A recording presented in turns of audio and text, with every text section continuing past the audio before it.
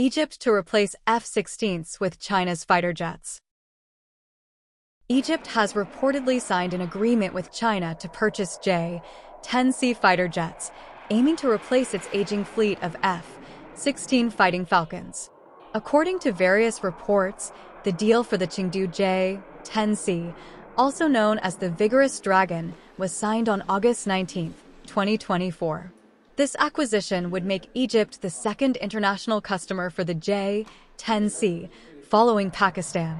The move follows growing speculation that Egypt is seeking alternatives to modernize its air force as the country begins to phase out its older F-16 aircraft. The J-10C is a multi-role fighter jet equipped with advanced air-to-air and air-to-ground weaponry. Its capabilities have been compared to the American F-16, with particular strengths in air superiority missions. The deal comes after Cairo declined offers from both the United States and Russia to upgrade or replace its fleet.